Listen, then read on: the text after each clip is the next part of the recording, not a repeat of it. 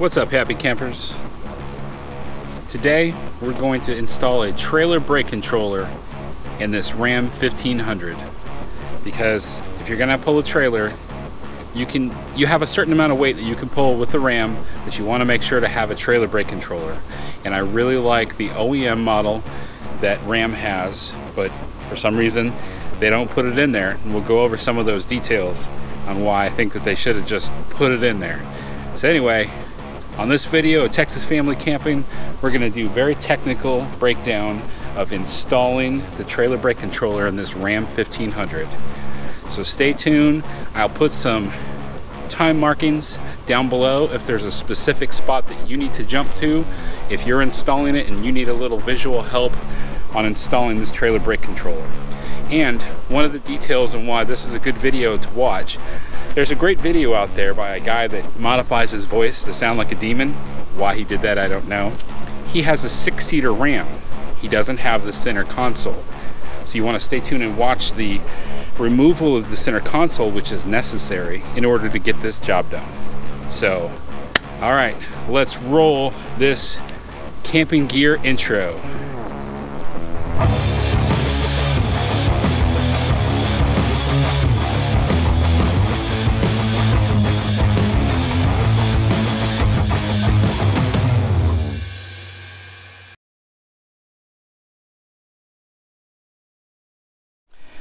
First things first, they want you out of this kit. I got the official kit. It's Mopar, genuine parts from Mexico. One of the first things they say is on this metal bracket that you should pre-thread these 3 bolts. So before you get in there and try to put these in there, they're saying do it ahead of time. So I have found that they are 7mm. So I have a 7mm socket, and to help out in getting them threaded, I have gone into my woodworking kit here and gotten some clamp. I got a clamp, and just using the tailgate here to hold it steady while I just use this to drive it in. And so far I have gotten one in there. So you can see in the hole, maybe, there's no threads in those holes. I don't know who designs these things.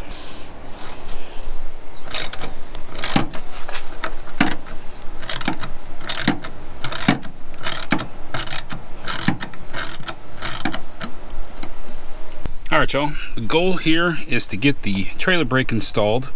At first thought, you would think it's just the squeezy thing that's missing right there.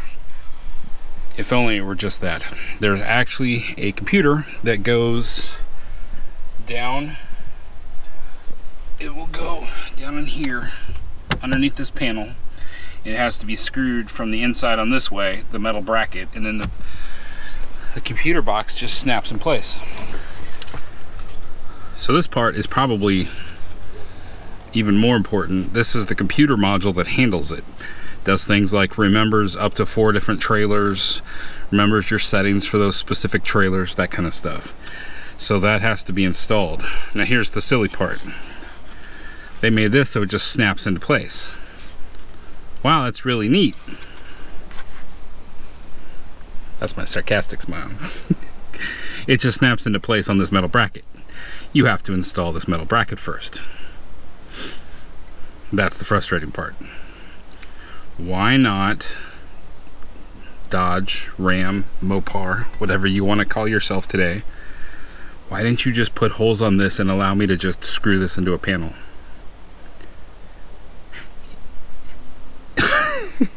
Seriously, I would love to sit down with the engineer that thought this through. Why is the extra panel needed? Is it vibration control? That's a me thing. I like to know the logic behind stuff. I look at decisions that were made and how things are done, and it's like, I don't think they thought all the way through. So at any rate, enough of my opinion, because my opinion ain't gonna pull a trailer. My apologies for the sweat. It's Texas. All right, what do we got up? Oh, quarters, outstanding. Well, that was easy. Was that even sticking up there? Okay. Special kind of screws right off the bat. Can you see that? Alright. So we got to remove those 2 screws first. But this is the type of bit you want to use. I believe it's called torx, probably why it is a T20. So we'll use a T20 here.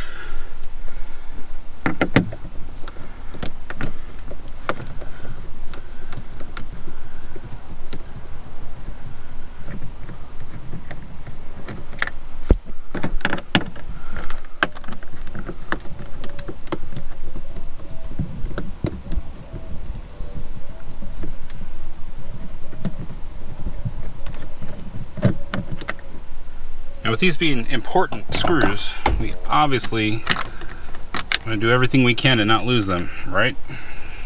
But there's also one, if you look in here, I don't know if you can see it, this little thing comes out, and there is another one back there. Yep, there it goes.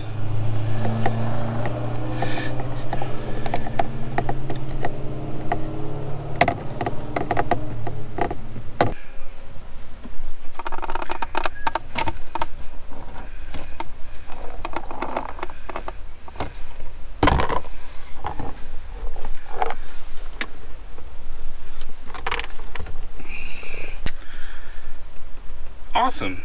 So torque screws somewhere else, but Phillips screws here. Consistency is just such a blessing.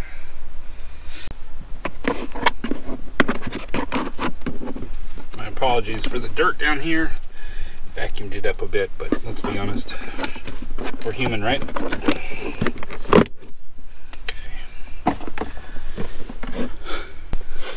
Alright, y'all, for this one, I use the 7mm.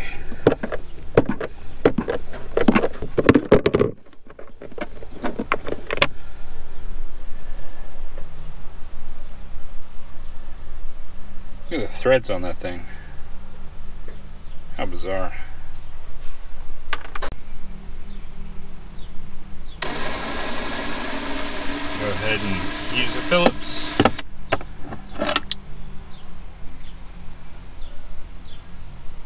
If you're worried about breaking stuff, make sure to use your numbers on your drill if you're going to use a drill.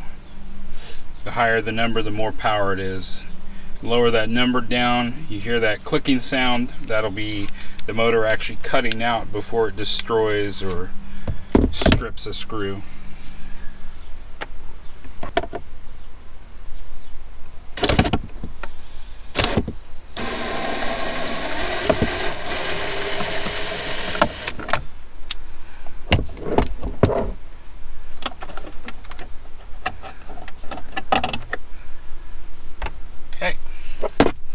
Here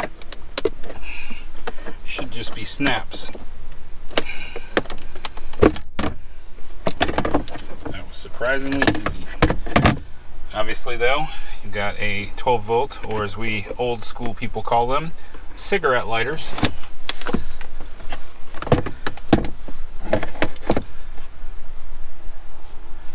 That can be disconnected hopefully. Let's see.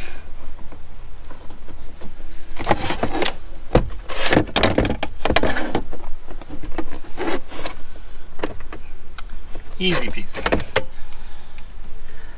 the armrest down.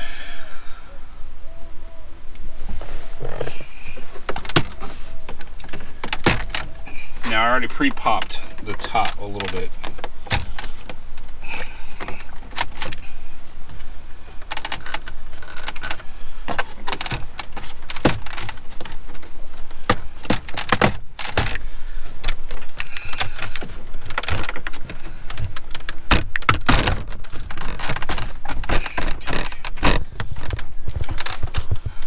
Is pretty tight in here.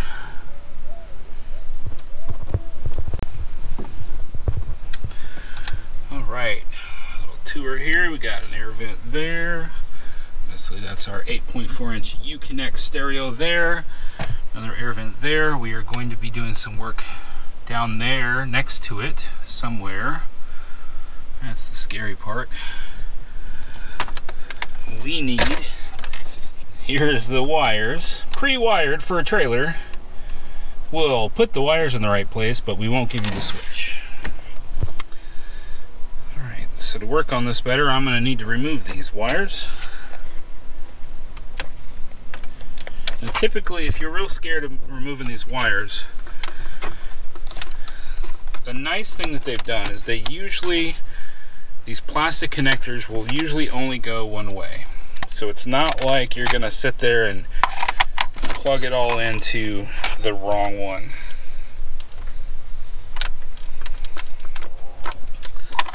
That one is tougher.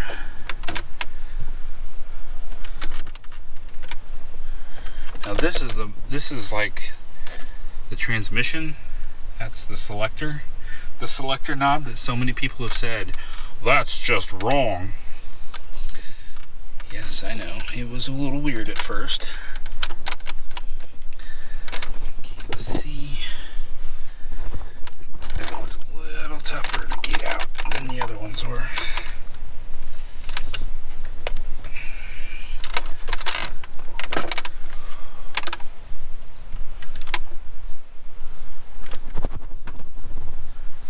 Take a station brake.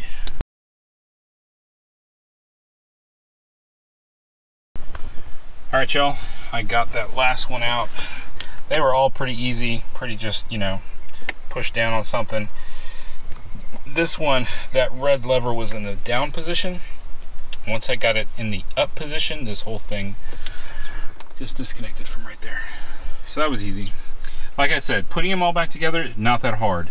If you can play that little game when you're a kid about putting the triangle through the triangle hole and the star through the star hole, this is just the grown-up version. Alright, so the next mission is to remove this entire bar right here, and then this blank one that they never should have put in there in the first place will come out. Alright, the screws were kind of short on those ones, pretty easy to come out. Please, disclaimer, if you're going to be using any power drills for this kind of stuff, this kind of plastic, if you're putting too much pressure on it, it's going to break. So please, please, please be careful. Use gentle settings, whatever gentleness you got. Everyone looks at me, they see a big brute, and I can be quite gentle. Sometimes I can be a big brute. Alright. So that is out. Looks like we got some little clips in there. Hey, sweaty guy looking at the camera. So I need something, something to press these.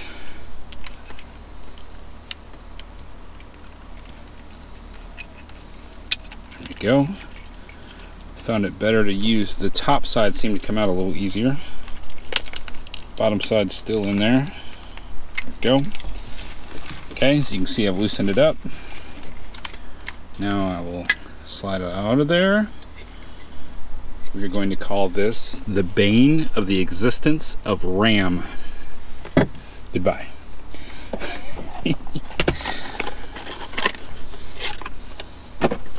Why couldn't they have just put it there?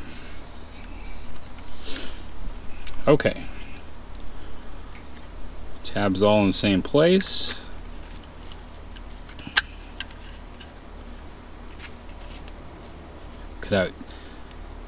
That was easy. Nice. Moron! Okay, anyway. Brake squeezy thingy. Tell me in the comments, what is it actually called? At my house, this is trailer brake squeezy thingy. Okay. Before I put the whole dash back together, I'm going to put this back in the panel and then put the panel to the side, as we're going to actually now work on the bracket and the actual computer box that are going to go in there.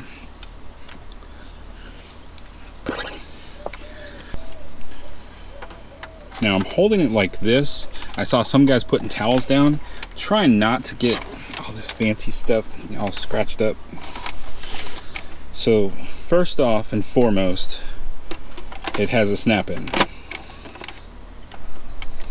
It'd be amazing if it all just snapped in. Hello, what would you like to do today? Would you like to turn on the satellite radio? That's too bad, you didn't pay for the service. Would you like to connect your Bluetooth device? Oh, you cannot, because you are driving down the road right now, and that is not allowed. What? You'd like to turn on the air conditioner? I'm sorry, I'm going to seize up on you at the moment. You're overheating because you're pulling a trailer that's too heavy. Okay, that's snapped back in place. Now I'm going to put back in those 4 Phillips head screwdrivers. Screwdrivers? I'm going to put 4 screwdrivers in there. Just to show you all a little demonstration, I set the drill to 1. Let's see what happens. I want it to be ever so gently with this plastic.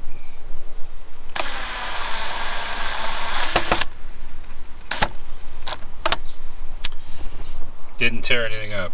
Nice and easy. V105. What? It's not. Hey, did I mention it's a really great idea to disconnect the negative power coupling? Is it called a coupling? Did I watch too much Star Trek?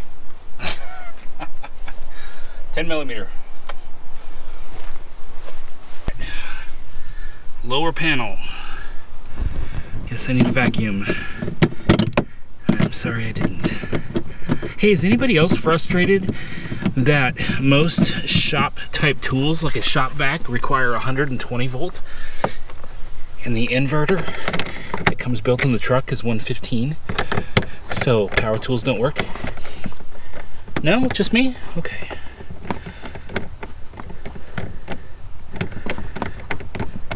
I thought, yeah, I'll just buy this electric chainsaw.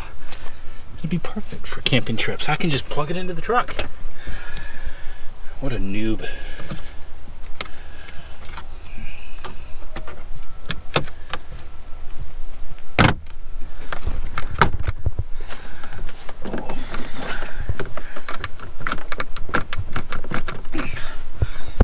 Looks like getting it up and over the ignition. That's a little bit difficult. We got a few connectors here. They are, well, that one's screwed in. Oh, I could probably.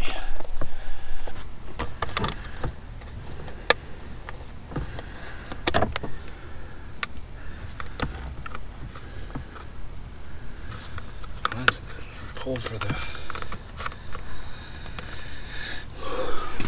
That's the ODB reader. Yes, yes, it does come out. Okay. So even if that's all I do, remove those 2 cables, leave the latch pull for the hood. That gets it to lay down pretty flat so I can get down to hopefully see where I need to go. All right. Okay, y'all see that metal bracket there? Let me see what you can see. Yeah. So I got that metal bracket there. Now I need to screw my other metal bracket on. Once again, engineers at Ram or Dodge or Mopar, whatever you want to call yourselves today, why couldn't the box just have screwed onto that metal bracket that was already there? Why do I need 2 metal brackets? I'm serious. If anybody watches this video and knows the answer, I genuinely want to know. If you come back at me with like something like legit, like it's for this purpose, I'll make a apology video. So,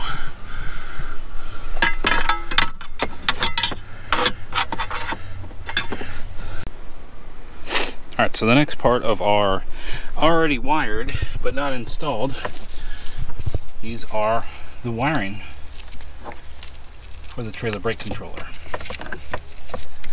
I mean, I guess thanks Ram for doing half the job. A job half well done is a job half well, I don't know. So it was all nice and insulated and protected. That's kind of neat.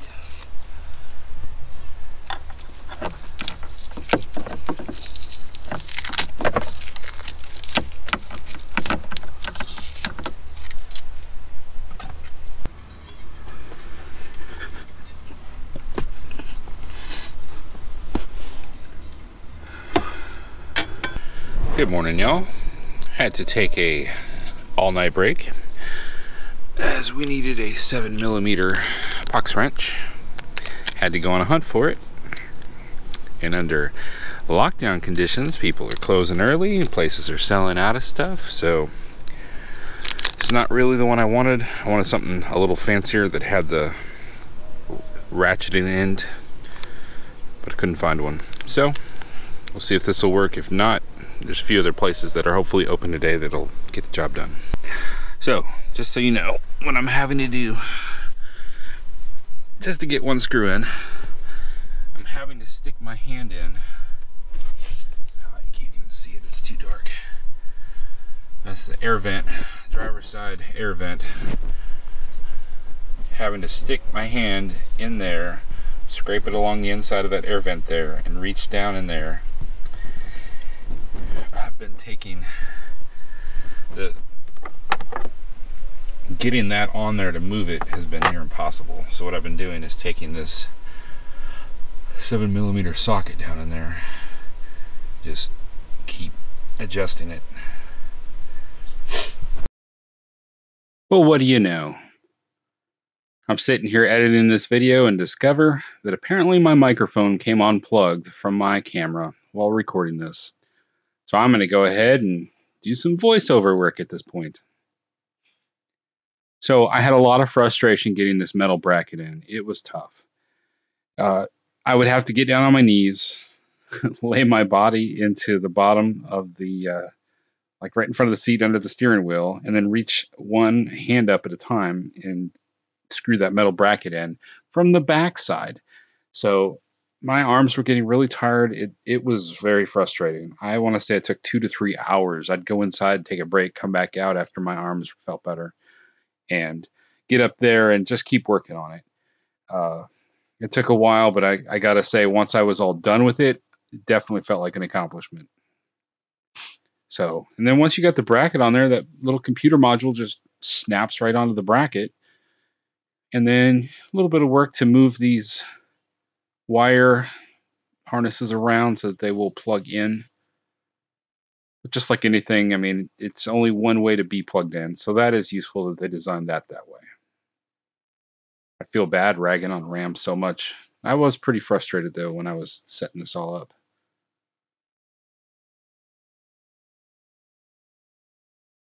Now when you put that panel back on, watch out for this LED light right there. I didn't get that mounted in there right and had to go back, take the panel back down and mount that LED light back. And you get to this point where you're going to need to rehook up all those cables.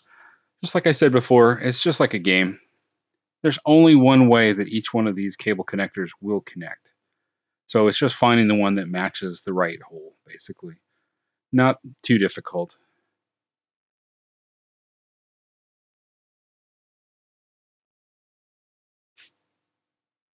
And you can see where I'm kind of holding it, I'm cradling it and with one arm just to try to protect it so it's not getting all scratched up. Try to keep the truck looking nice as best I can. As frustrated as I was with the process of installing this, I love my Ram truck.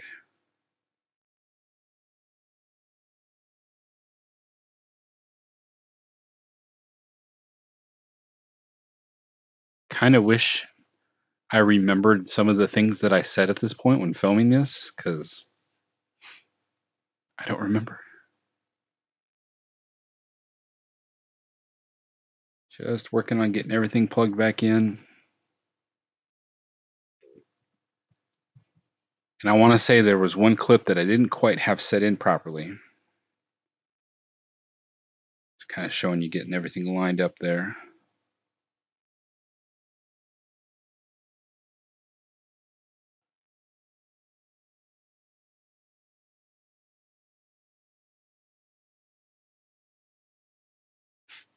So you push everything in. You've got all the little clips around the sides.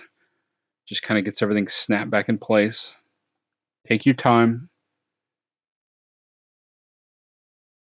It's best not to do this kind of a job when you're in a hurry. I did this over the course of 2 days because I really needed that 7mm box wrench that I did not have and was hard to get.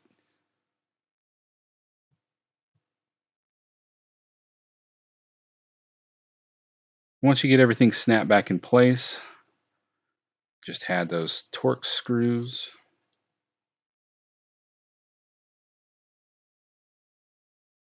Yep.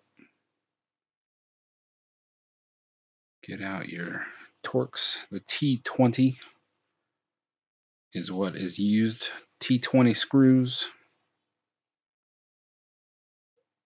If you're going to do any kind of dashboard work on any vehicle, you're probably going to need a torx screw head.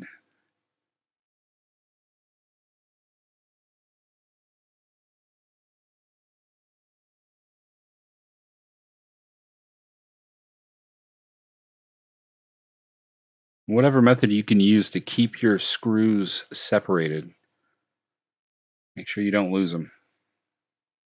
You want to put your project behind, lose one of these specialized screws. That's a real pain.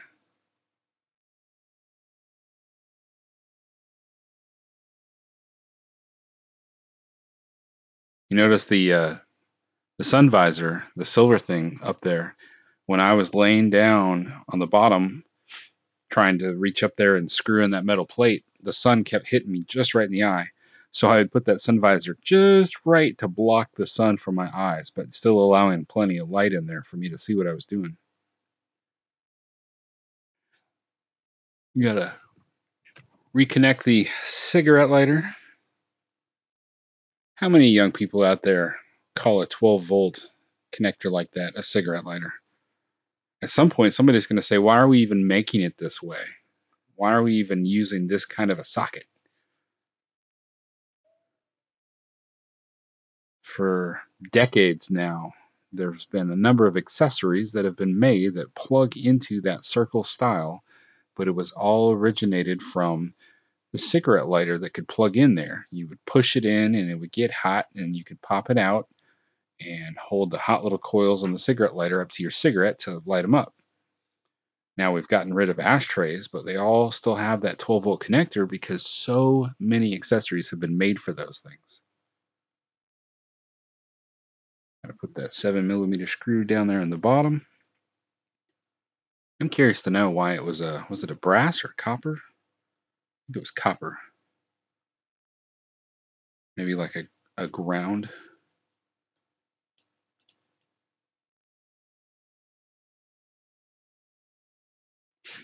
And don't forget, you're dealing with this kind of stuff. If you're going to use a power drill, set it to a lower setting so that you don't strip out your screws or possibly put too much pressure down on the screw and crack the plastic that you're mounting everything to. I would hate for y'all to ruin your dashboard, strip out your screws. And having the little, I love having the little magnetic drill bit there on the, or a screwdriver bit on the front to hold the screw in place as I'm going in to position. Yeah, look at my mouth. It's moving words and stuff. Ha!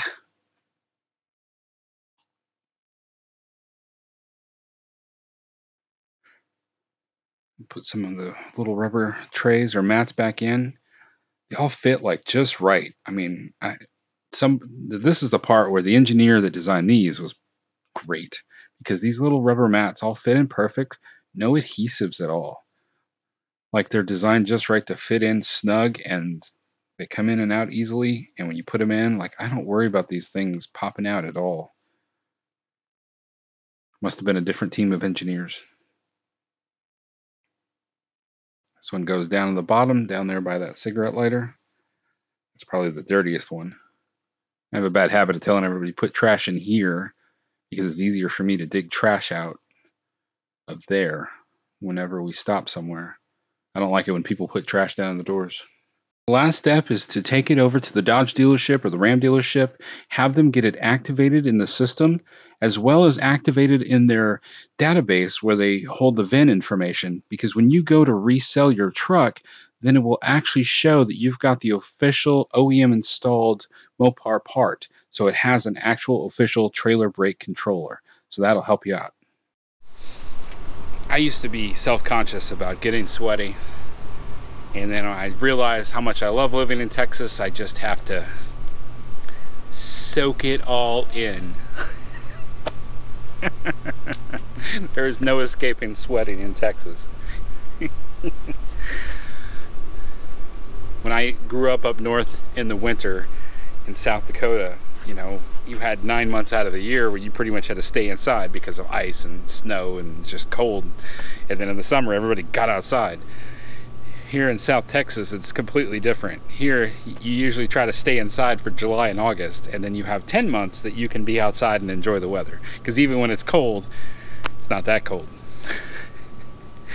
Anywho, thank you all so much for watching this video on installing the trailer brake controller in the Ram 1500. This is a 4th gen model. That is a key detail. So make sure that if you're aiming for a 5th gen, you may want to look for a different video. I don't have a 5th gen. Sorry guys, I've got the 4th gen. All right, and this is camping gear, right? Because an RV is like a big tent you pull along, and that's camping gear. So if you want to safely pull along your camping gear, you want a trailer brake controller. I'm rambling. Happy camping, y'all.